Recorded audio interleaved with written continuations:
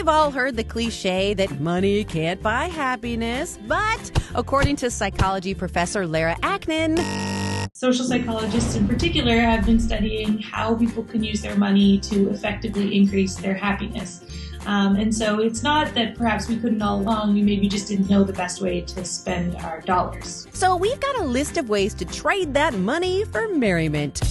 First up on your spending spree, buy experiences instead of material goods. It just seems that buying experiences, things that we do, instead of buying things that we can have, seem to yield more happiness. The memory of an experience becomes part of you, where a material item fades into the background. And that's because people are really good at adapting to things, and even the good stuff. So instead of buying a dress, you take the same money, book a flight, have an experience that you'll never forget.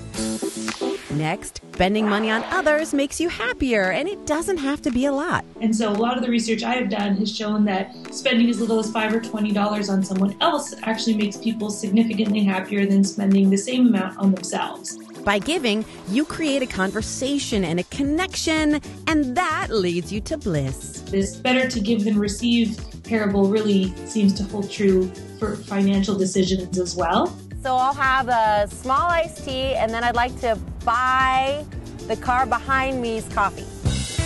And finally, on the path to positivity, many small pleasures will extend your pleasure further than one big splurge. One exciting, amazing experience might make you a lot happier in the moment, but eventually, and quite quickly, unfortunately, we seem to return to our happiness baseline.